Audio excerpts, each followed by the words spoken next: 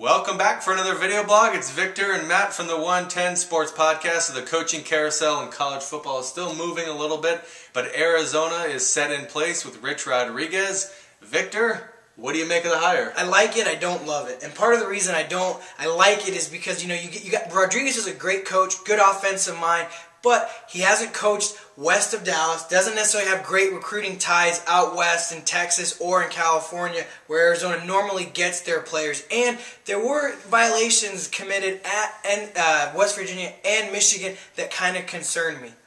Yeah, well, when you do your research into Rich Rod, which I hope you'll do at some point, I think the recruiting issue is really not going to be that big of a deal. He'll be able to find guys that want to come play for him, and he'll hire guys that are from this area. But the other thing that you talk about, the NCAA violations, really not a big deal when you really look at it and you hear the true story.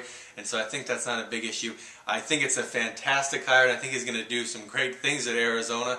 And I think he's also very hungry. He had some huge success at West Virginia, and then struggled at Michigan, which kind of humbled him and I think refocused him. He spent the last year recharging his batteries, and I think he's going to come out doing some really good things at Arizona, and I think he is going to be a home run hire when you look back at it in the next 3-4 years. Well, for me, I'm a guy that needs to see wins, and so for someone like that, right now I like it. 2 or 3 years from down the road, if Rodriguez turns it around, I'll look back and say, hey, I was wrong. Greg Byrne made a great decision, and Rodriguez was the perfect guy. But for right now, I got to go with what I've seen. He did have a great run at West Virginia. It is in the Big East, probably one of the weaker conferences. He struggled at Michigan.